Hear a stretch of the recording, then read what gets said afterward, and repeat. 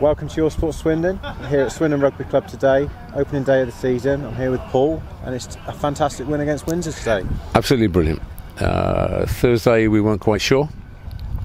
Some of the seconds and other guys stepped into the plate. We got some new players, and today they stepped up and did really well, because last season it was one game more with Windsor. Here we beat them by 1 point, 27-26, but when we went down to them, they gave us a thumping. So they thought they were going to come today and do it, but to score in the first 4 minutes, fantastic, absolutely fantastic. And that set the platform and got the boys up. Some guys have come back from injury. We're missing quite a few because of injury and other family commitments, shall we say.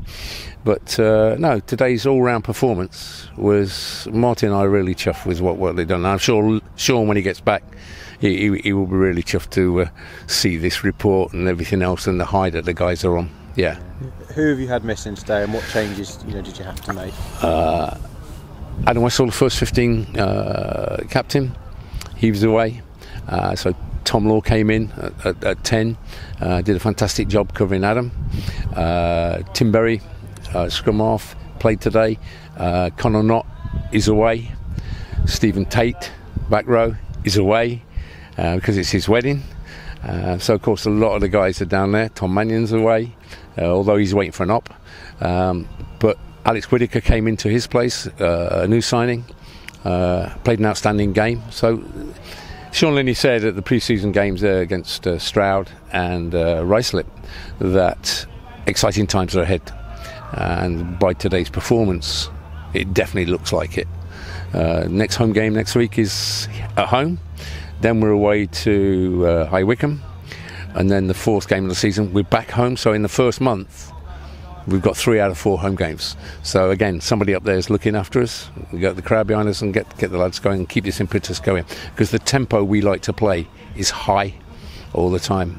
We were superb backs, but the forwards today definitely stepped up to the plate with people missing and so on. So we're all really chuffed. So now we're going to have a few beers and and enjoy our start to the season. Yeah. Fantastic. I mean, it was a great team effort today. Big time. Led by Ben Saville. He was acting captain today. Outstanding leadership. Really got the guys going before the game, and led them because he is a great ball carrier.